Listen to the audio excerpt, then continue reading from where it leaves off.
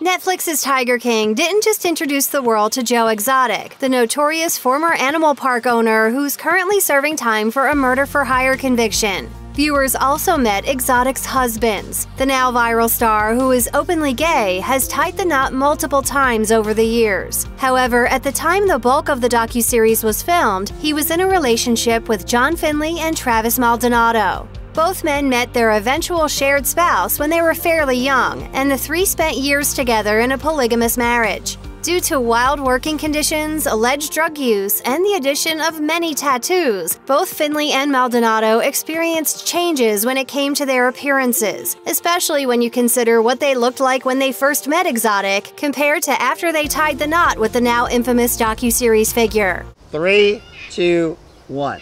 John's a strong silent type, a man of few words, but what a hunk. John Finlay met Joe Exotic in 2003 when the then 19-year-old was looking for work after graduating high school and answered a Craigslist ad.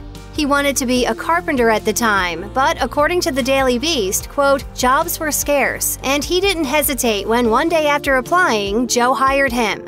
Finlay, who had a lot more hair and not nearly as many tattoos when he started working for Exotic, was living with a girlfriend initially, but eventually moved to the park where he began a relationship with his boss. During their time together, Finlay claims that Exotic introduced him to meth, which may or may not have caused him to lose many of his teeth. Additionally, the two lifted weights together to bulk up, while Finlay got dozens of tattoos, including at least 3 dedicated to Exotic. While Finlay went through noticeable physical changes during his relationship with Exotic, he's also gone through another more recent transformation.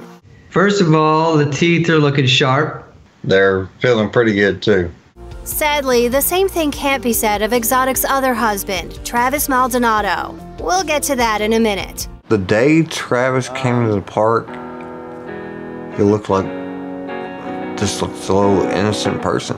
Travis Maldonado was once, according to the Daily Beast, quote, a handsome 6'4" tall 20-year-old from Southern California. However, after leaving high school at 18, he became bored and started dabbling in drugs.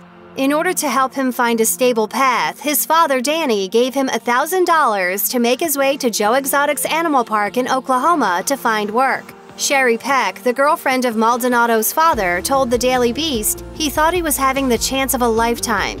He didn't know he was walking into hell. In October 2013, not even a month after Maldonado arrived at his new home, Exotic threw a wedding ceremony for himself, his husband John Finlay, and Maldonado, who, quote, seemed happy at the time. Spending his days roaming the park while passing time by shooting the ground with a variety of guns and doing drugs, Maldonado's appearance didn't change very much from what he looked like before he married Exotic compared to afterward. That was partly due to the fact that after just a few years of living at the animal park, Maldonado was killed at the age of 23 when he accidentally shot himself with a pistol. Another sad aspect of the Tiger King tale. And I asked him every day, I said, why me? He said, because God put me here to make you smile, and that's my job. Although Joe Exotic was originally married to John Finlay and Travis Maldonado in Tiger King, he went on to marry Dylan Passage in 2017 following Maldonado's death.